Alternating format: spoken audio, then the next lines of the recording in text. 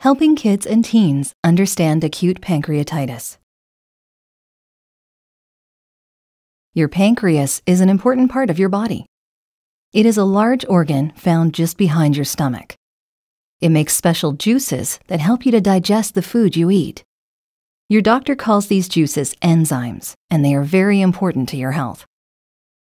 When you eat, the nutrients from your food are turned into sugar, which goes into your blood.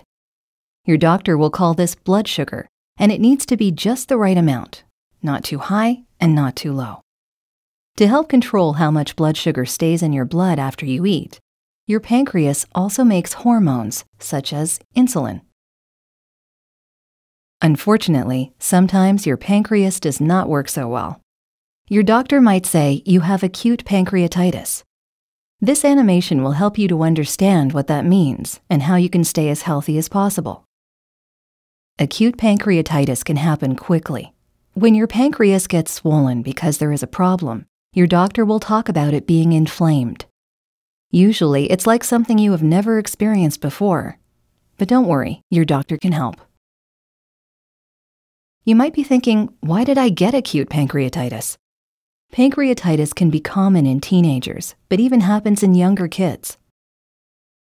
You might also be thinking, why does acute pancreatitis happen?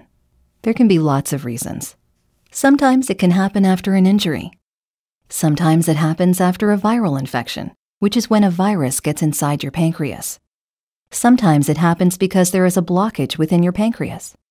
It can even happen if it runs in your family, meaning someone else in your family has had it before you, and that makes it more likely for you to get it.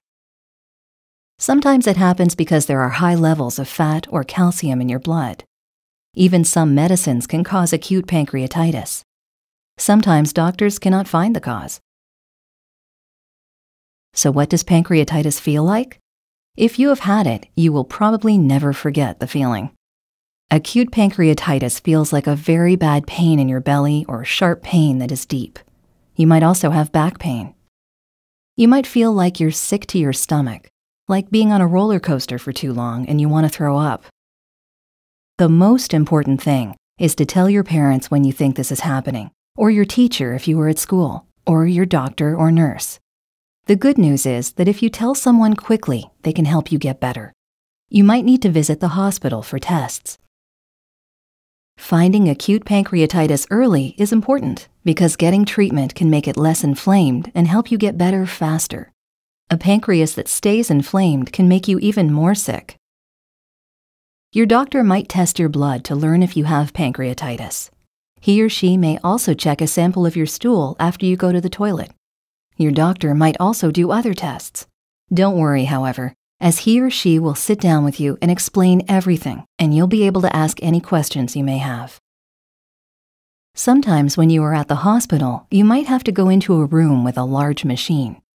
There is a machine that can see inside your body to show your doctor if your pancreas is swollen or if it has a lot of liquid around it.